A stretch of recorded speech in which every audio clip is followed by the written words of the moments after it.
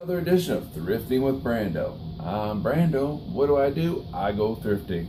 A little late this week, but still here. So, what do I have? Well, it's right over here. Now I'm going to show you. So first up, nice 18 stick mag. Never have too many of those. I got my first triad piece. I have the Mega Dart part of the triad.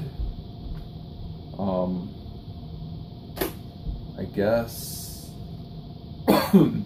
they didn't like it, but hopefully I can find the other two pieces. Next up, a nice rough cut. It doesn't look like it's been used that much. Very clean. Not bad, not bad. Next up, I was quite lucky to find a Stampede with a 35 round drum. Now, the good thing about this is somebody stuck this in the wrong way.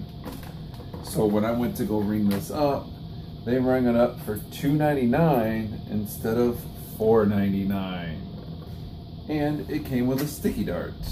So, and it didn't. But the drum looks flawless, like really well. Doesn't look like there could be any jamming problems. But I got a Stampede, no batteries in it, so I don't know if it works or not. But I've got a few ideas. And last but not least, something new that I have never had before, and I didn't really, think about out there before. I got the Sonic 6 from Busby.